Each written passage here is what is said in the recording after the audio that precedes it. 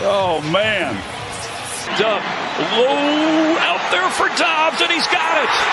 That part of the catch process, you're going to see he's going to hit the ground. Isn't he down right here? Well, that's exactly right. He's got control. Now as he rolls over, you can see that ball pop loose right there. To me, that's all part of the catch process. This, to me, appears to be incomplete. After review, the ruling on the field stands. Hoping for a late hit or a hit on the quarterback. Oh, you know what that was? That was driving him into the ground. Right there, there's just a little bit of John. There's Walker with the shot. Wait, Walker. Yeah, right there, there's just a little bit of John. There's Walker with the shot. Wait, Walker. Yeah, out of bounds. Ooh. Helmet to the chin area? Helmet to chin area. I don't know if I like that call. Move here by the defense of Jacksonville. Cisco got him.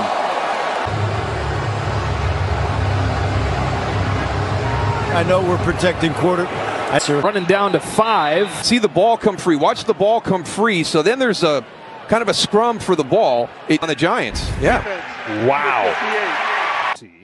I mean, he was the one who was going off the field.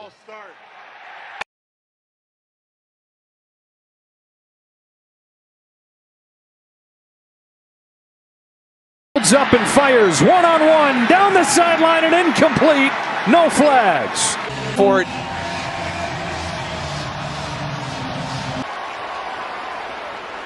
Let's take a look. That happened so fast. Roughing the passer, defense number 94. It's a 15-yard penalty and an automatic first down. I don't agree with this. If you watch this replay, watch Wilkins is trying to get his hands off, and it's actually side of the corner. Lamb, it's incomplete. He was looking for a flag. There is none. Ooh. Yeah, I mean, that's number 45. Just can't react. And you can see Kinsey's reaction after it. Pass interference. Defense number 4. That foul snap. All right, so it is a pass interference on DJ Reed. So it turns out to be a 21-yard penalty yard. Here you see it up top, and right there, they're arguing that they've been calling this game and some of the pass interferences on the Jets. Mason Rudolph underthrew this ball. If he throws it out in front, I think it's a catch and maybe a touchdown. Boy, a little bit early on the contact. Never did see the ball. There was definitely some activity at the top of that route.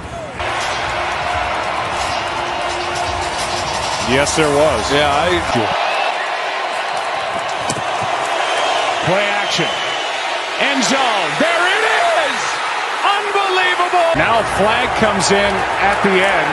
As did Skipper, an offensive lineman report.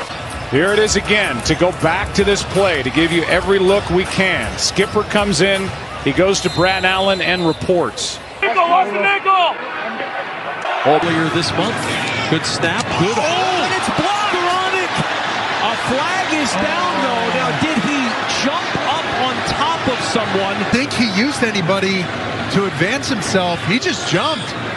So after watching last week's game between the Bills and the Chiefs and today's game with the Vikings and Bengals, I really think the NFL needs to make offsides a reviewable play. Why do I say that? Well, the play with Von Miller on 3rd and 15 against the Chiefs and today's play were nearly identical. In my opinion, when the center lifted his head and moved the ball, it was a split second, but he was then across the line. This pick six was called back for offsides. But last week with Von Miller, again, my opinion, the plays looked very similar. Same kind of motion by the center, Von Miller across the line. This is not that hard to review, and I think it needs to be implemented moving forward in the NFL to avoid controversy with plays like this. What do you think? Am I crazy to say this? For a few years, a lot of people have been saying that they think the NFL is getting really scripted and it's getting really obvious. I didn't really agree with it, but after seeing this video by Isaac Punts, I have to agree, like some of this shit is just so blatantly obvious.